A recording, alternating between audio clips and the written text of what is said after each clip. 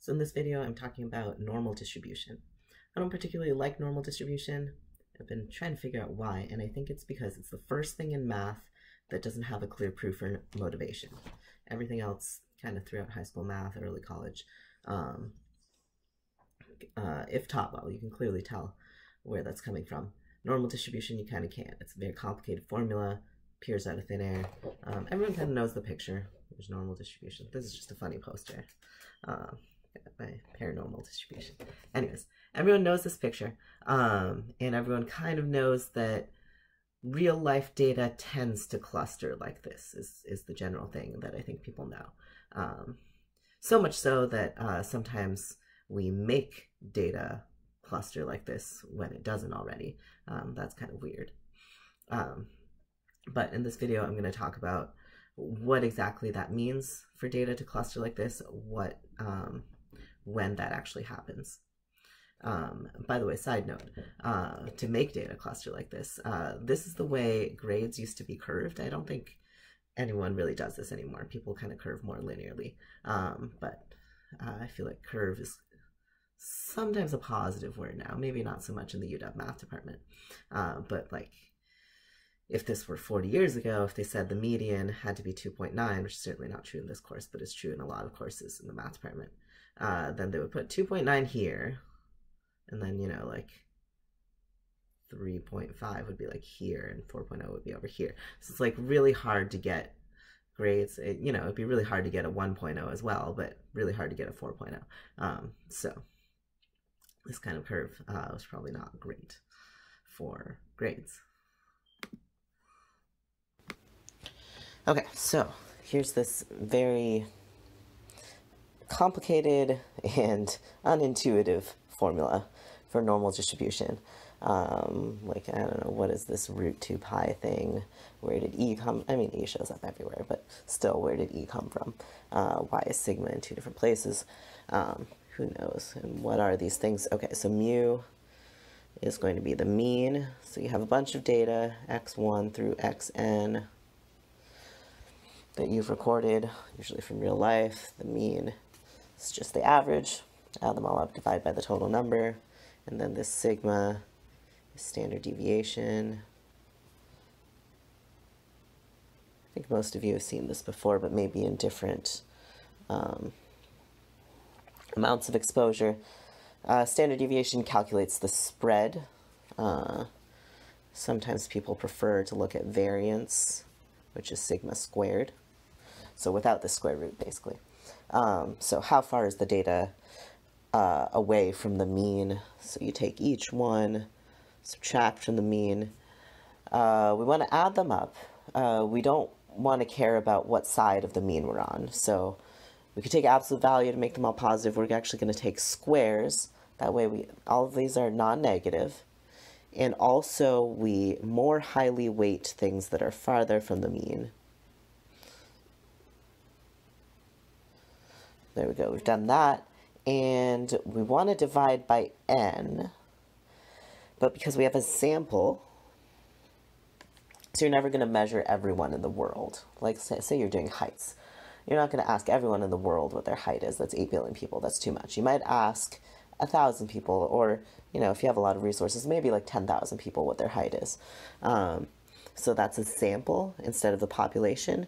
And we say that the data in a sample is more closely clustered to the mean than the data in the whole population. So instead of dividing by n, they call this Bessel's correction, they're going to divide by n minus 1. This is very odd, but apparently this accounts for the fact that data in the sample is closer to the mean than we expect. So, you know, if n is big, this barely changes it at all. But it changes it enough that apparently we're good.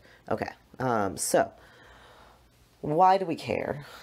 Well, why do we care about this? Because it shows up in real life. And the central limit theorem, which we're not going to prove, but there's proof in probability theory. The central limit theorem is the thing that says this shows up a lot. Central limit theorem says if you have random variables that can take on multiple values with some probability distribution, like we saw in the last video, y1 through yn. These have to be independent and also identically distributed. So all of these y1 through yn have the same distribution graph. If that's true, then the sample mean, or average, tends towards a normal distribution as we increase the size of the sample. Okay, so what does that mean? Let's look at an example. We're going to roll a fair die 50 times.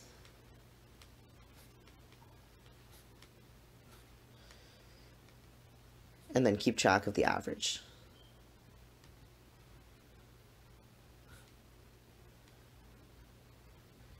And then we're going to do this 1,000 times. So that's a total of 50,000 rolls. 50 times, take the average, restart. 50 times again, take the average, restart. We're rolling the die 50,000 times. And then you might get a graph.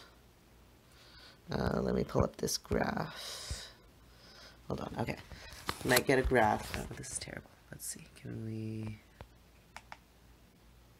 Might get a graph that looks like this. Okay, so here's an average.